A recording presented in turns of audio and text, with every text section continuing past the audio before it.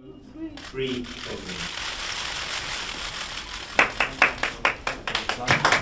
It's one of the great Picassos, period, and it's one of the last great Picassos which has been in private hands. In terms of Picasso's quality, at the absolutely top end, and therefore, naturally, it's enormously important. And it's also, it's the culmination, it's the end of a series of 15 paintings that he did, and it's a large painting as well. So in all those dimensions, it's an extremely important piece. When a major work of art by a major artist comes up, there's sufficient global interest and the various economies are still strong enough to mean that they're pushed to price levels which we haven't seen before.